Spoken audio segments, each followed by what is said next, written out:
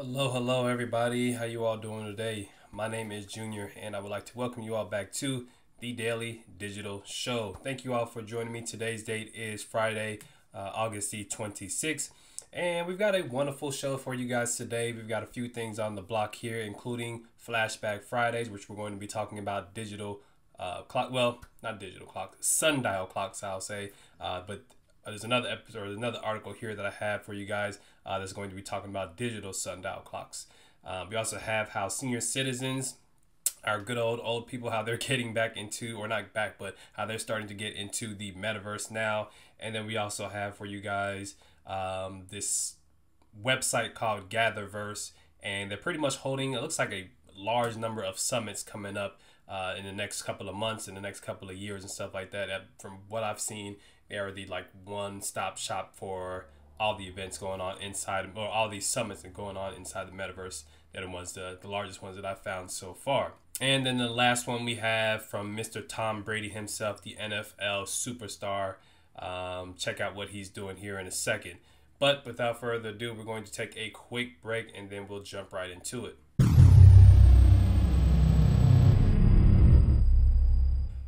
All right, and we are back. We are rolling. So let's jump into our first article here. How seniors are creating an inclusive metaverse. So as you can see here, this lady has on a VR headset. It's one of those ones where it's like a piece of cardboard and you can attach your smartphone to it.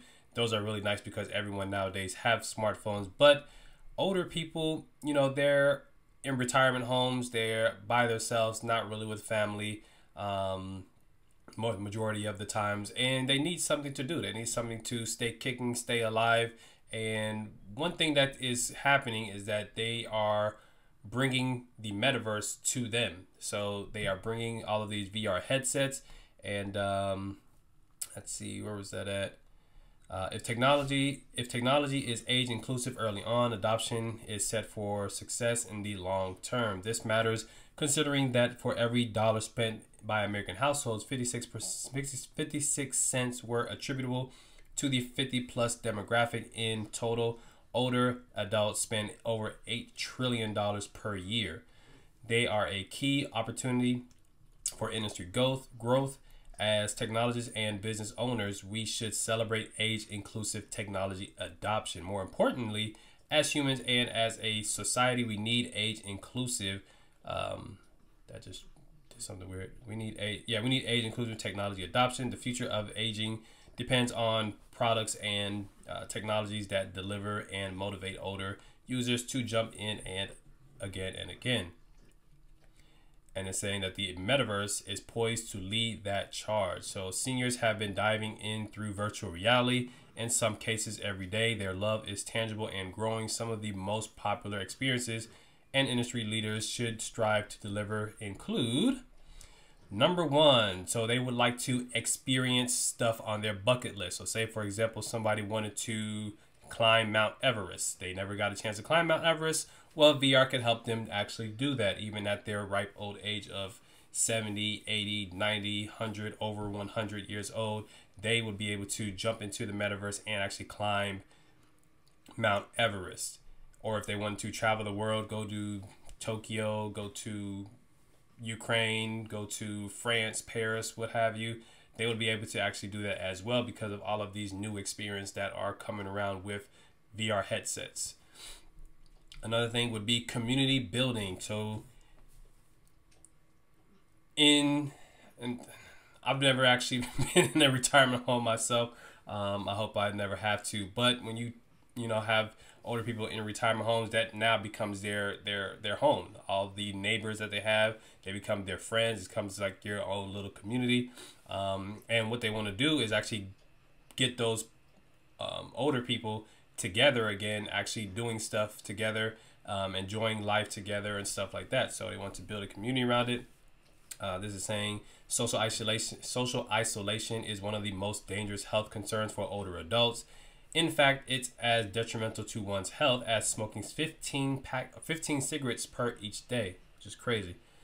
Group virtual reality experiences are being deployed in senior living communities to employ residents to connect and build conversations and even new relationships following these shared experiences.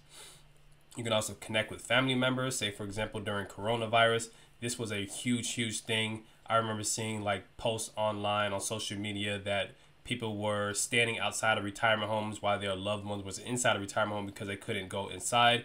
They would just, hold up signs saying, "We love you, we miss you," and then the loved one would have to see that through the window. They are still trying to connect with one another, and this is another way to do it, is through virtual reality, where they can actually go on a trip together. Again, if you want to go to Paris, France, you can actually do that through virtual reality and meet your loved one there, see each other or see each other's avatar, depending on how that all works out, and so on and so forth. Reminiscence therapy. So sharing stories is an immensely powerful thing. With the metaverse, seniors can explore significant places from their past, whether it be their childhood home, the place they got married, or their favorite travel destination. These stories forge bonds between family members, giving grandchildren a unique view of their grandparents' lives, which is a big thing as well, because I know a lot of, older people, they've been around a while, so they experienced a lot and they have a lot to share. They have a lot of stories. I've met a lot of people who was alive during the time of the World War I, World War II. They have a lot of war stories and stuff like that, and it's pretty interesting to hear. Also with fitness. So fitness is a really big thing. My mom herself has actually been getting really big into the fitness. She just mentioned the other day that she sweat for the first time a whole lot doing something in VR fitness and everything. So this is for them to keep staying active, which is important for the mind and as well as the body.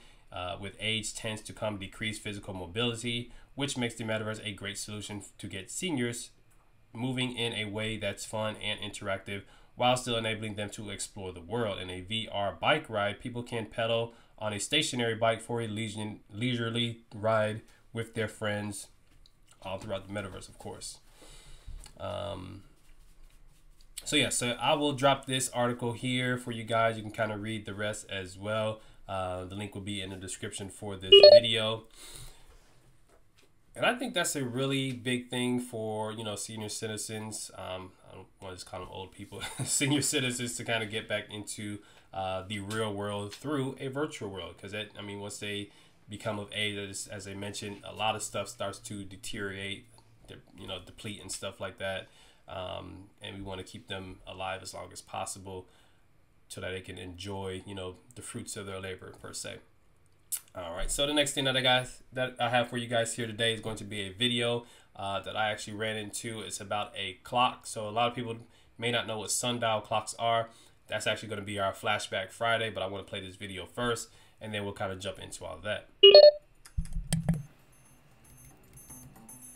This photograph is being shared on social media platforms with the claim that the object in it is a clock that shows the time in a shadow depending on the position of the sun.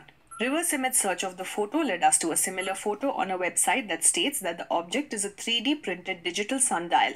An internet search with the relevant keywords yielded results that showed that such sundials are easily available for purchase online and come in various sizes and colors. They only work during daylight hours, mostly from 10 a.m. to 4 p.m., and need to be adjusted based on their latitude on the planet. Some of these sundials only count in 20-minute intervals. Videos available online show the working of such digital sundials. One of the earliest timekeeping devices, a sundial is an instrument for reading time during daylight hours from the position of the sun. They usually cast a line or triangle to indicate the hour. However, digital sundials display current time using digits which have been developed quite recently. These devices operate without electricity and have no moving parts. The sunlight is cast through a precisely designed object in the shape of numbers that show an almost accurate time of the day. There is a difference between time shown in a sundial and that seen in standard clocks. Sundials tell time from the sun, but the apparent movement of the sun is not fully regular. However, the hours in clocks are made regular as they run at the sun's average rate for the year. As the device in the photo is a digital sundial that displays time only during daylight hours and not a clock that uses the sun's position to tell time, this post is misleading. When you come across a piece of news that seems too all right, so I just want to actually come back. I want to. It was a yellow one here that I want to look like. So even though this post said that was misleading, yeah, this one here, this one was pretty good. Even though this, I guess, video here said it was kind of misleading, I'm not too worried about all of that. I guess it's just trying to fact check something, whether this can actually tell time. But in my opinion, it is actually quote unquote telling the time. You do have to modify it a little bit just between on your location and stuff like that. But as you can see here, this sundial here, once the sun goes through it, it passes through all of these different breakpoints inside of this 3D printed item here, which is the coolest part about it, is that you can actually just 3D print this at home rather than having to, go to the store and buy it if you have a 3D printer yourself. And then it actually displays based on, those breaks in the material, actually displays the time through there. And in my opinion, that does kind of fit with what's going on in our I guess you call it digital age, because we're no longer just doing everything through analog as they have the older sundial system. We're actually bringing it up into more of the digital terms. And then from there, we're going to expand on it even more. As we know, solar power is really big at the moment.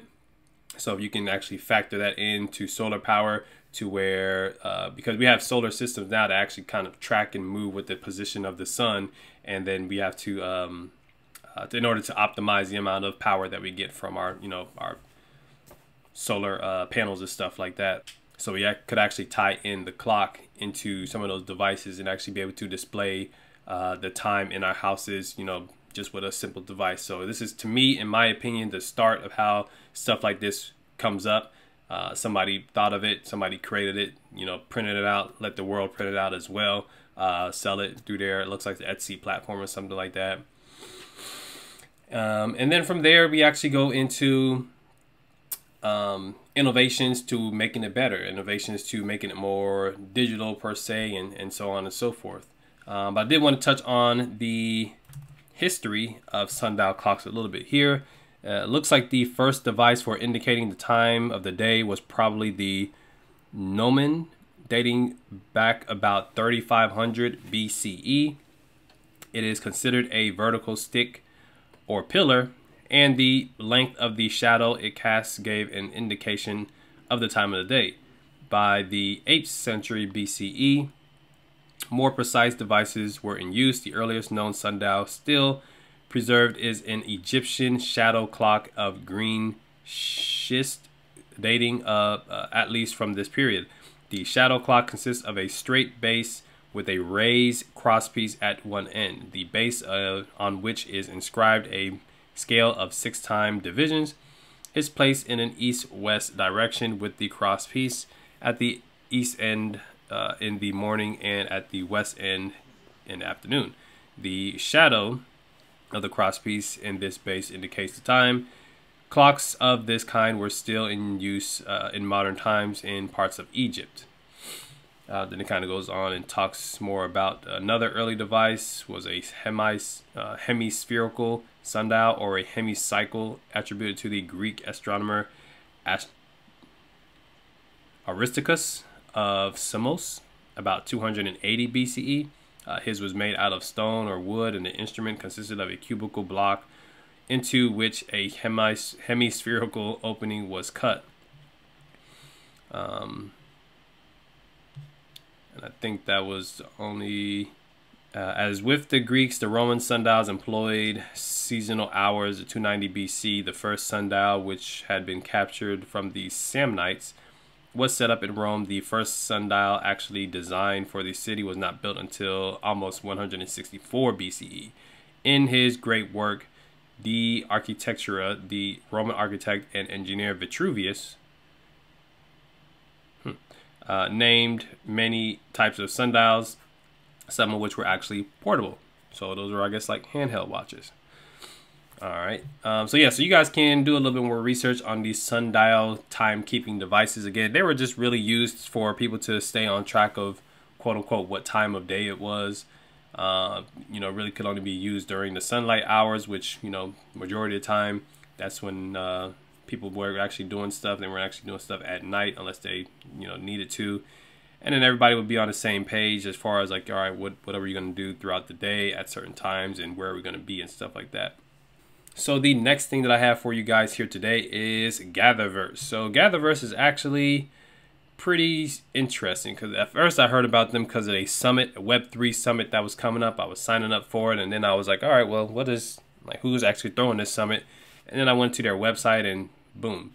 So about Gatherverse, it's a global gathering discussing humanity first standards of education, safety, privacy, wellness, equality, community development, and accessibility in the next steps of the metaverse and emerging technologies. So again, they're all about humanity first. It's the 7 standards of the metaverse. We want it to be accessible, metaverse access globally. We want it to be have some equality, equal, especially in status, rights, and opportunities. Of course, safety and privacy is humongous in every space. Safe and secure experiences for every visitor of the metaverse and emerging technologies is essential. Education is essential for every citizen on Earth. Is this possible for the metaverse and emerging technologies? I think yes. Community development. What does community mean for the metaverse and emerging technologies? And lastly, wellness, mental and general physical wellness programs. So this is the 7 standards of the metaverse, putting humanity first. And I like how that transition there. Saying it's generational thinking to take the next step, assembling global communities to form the one metaverse. They have a new media broadcasting platform, which is gatherverse.live. I have not yet been there, so if you have, definitely let me know what it's all about. The founder is Mr. Christopher Lafayette. He is the founder of it. I don't think there was a co-founder. I don't remember seeing one. These are like community speakers. These are people who speak during some of these summits and stuff like that. And they got past events here.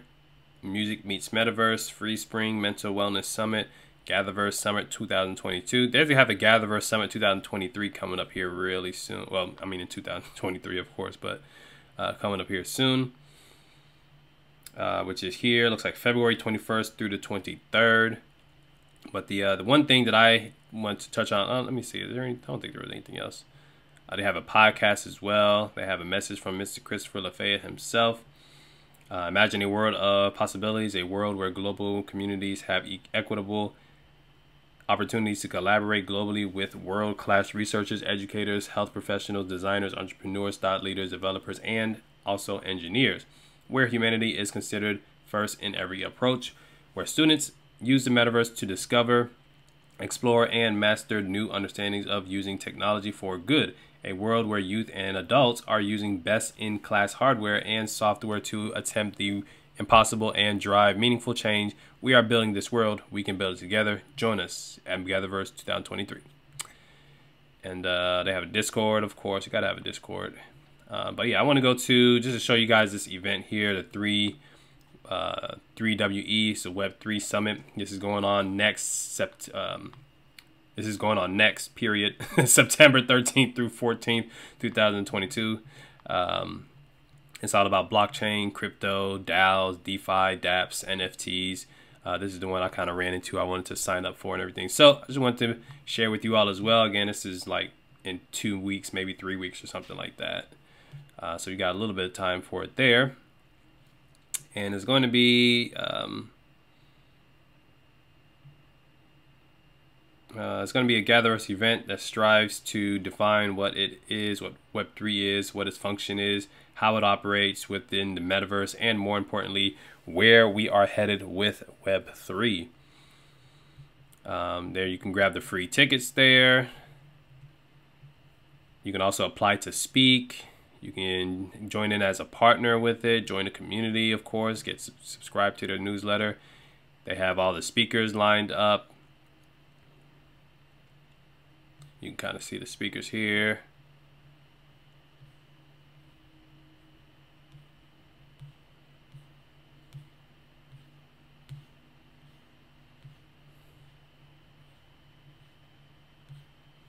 There you go.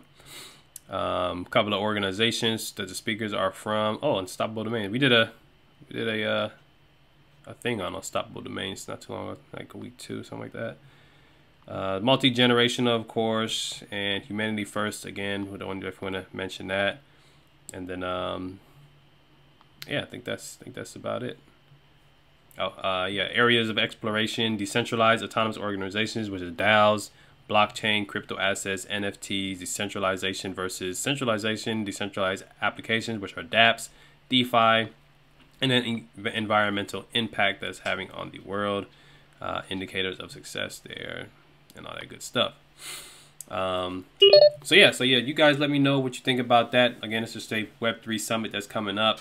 And then let me know if you heard of gatherers before, how well their summits actually go. I plan on attending.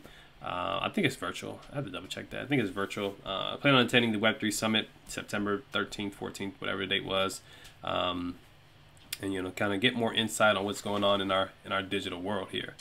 But another thing that's going on in our digital world is the NFL. So the NFL has a wonderful football player named Mr. Tom Brady. And Tom Brady actually came out, well, he's a co-founder in a, I won't call it NFT platform, but I guess you can call it NFT platform, Web3 platform. I don't know.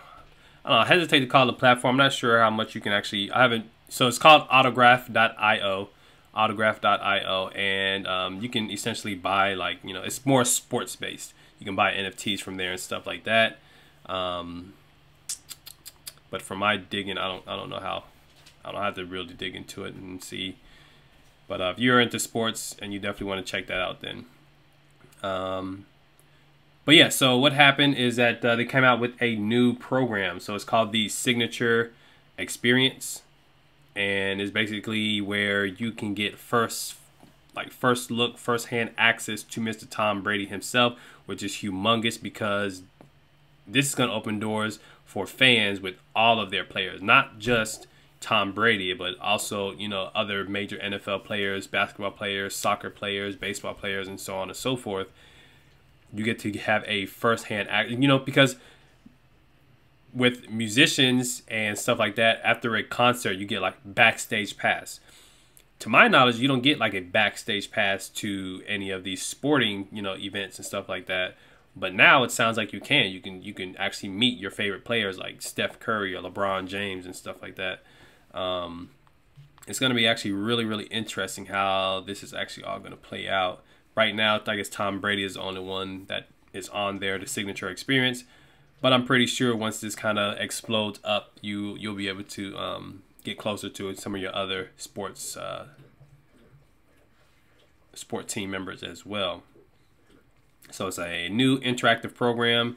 Accordingly, this premium feature brings fans closer to their favorite personalities through the power of NFTs. In short, holders of the upcoming limited edition Signature Experiences will get exclusive digital and physical perks. For example, fans can redeem holders on only merch, VIP event invitations, and communication channels with their favorite celebrities. Signature Experiences challenges traditional notions of fandom and reimagines how devoted audiences engage with icons and each other by creating a richer, more interactive, community-driven experience. Starting September 8th, which is why I'm messaging to you guys here now, because I want you guys to, any Tom Brady fans at least, to kind of get first-hand access with that. The new program called The Huddle creates an interactive digital journey featuring Tom Brady, of course. The portal will give an insight into the player's experience in real life along with other perks. So I want to just jump over here to autograph.io. This is the website here. As you can see up here in the top in red has the Tom Brady Signature Experience. Again, I'm not going to click on that just yet. I just want you guys to see autograph.io, the website itself, how it kind of works out. Derek Jeter, Tiger Woods, Tom Brady, of course. They have information about what is an NFT. Here are a couple of their feature editions. Oh, yeah, Tony Hawk. Tony Hawk is a skateboarder.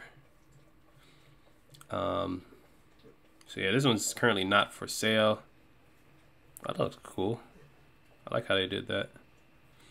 And this is kind of like a trading card, which is a digital trading card, which is amazing because you don't just get, that, I don't call it cardboard paper, but the cardboard paper that you hold in your hand anymore. You get an actual digital experience like this that looks spectacular.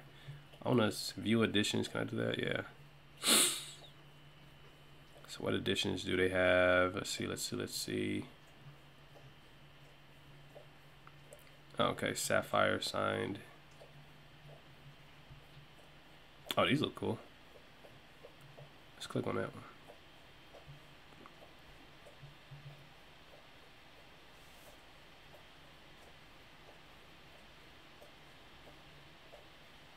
Oh, nice. Jeez. Yeah, that was hot. I like how they did that. I like how they did almost. Yeah, that's dope. I like how they did that. So yeah, you can get that NFT as well. Let me jump back over to autograph.io main page and just kind of lead on with the signature experience by Tom Brady here.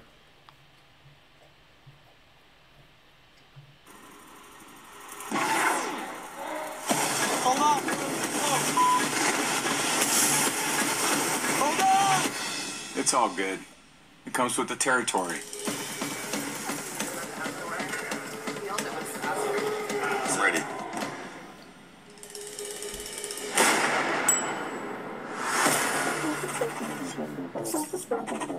You think you know me. You don't. But what if you could get a front row experience to see who I really am? You know my face, you know my name, but it's got nothing on the real thing. Join the ride for my upcoming season. Introducing signature experiences by Autograph. That was good. Welcome to the future. Welcome to Autograph. Okay, I didn't even know that was an actual video first time I saw it.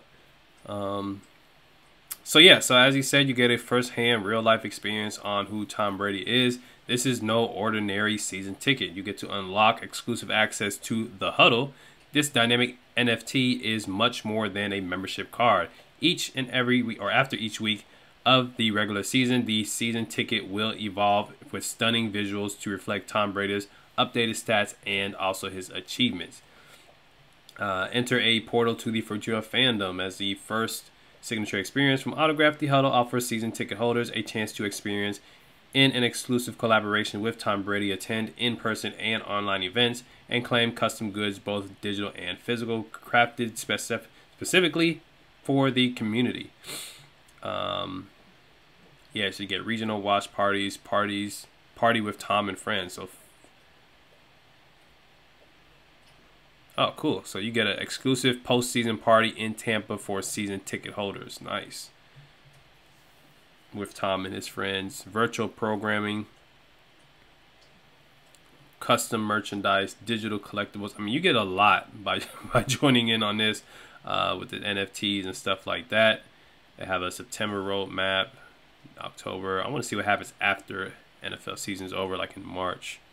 Yeah, March you get the end of season party with Tom Brady. And I actually like that they actually describe what you get with your NFT throughout, because sometimes, you know, it's hard to sell NFTs to somebody and say, oh yeah, you get exclusive perks. It's like, all right, what are those exclusive perks? Do I get a t-shirt or do I get like a whole trip to Florida or something like that? And it's really nice that they actually added this information in here, so you kind of know what's going on and what's coming down the pike there.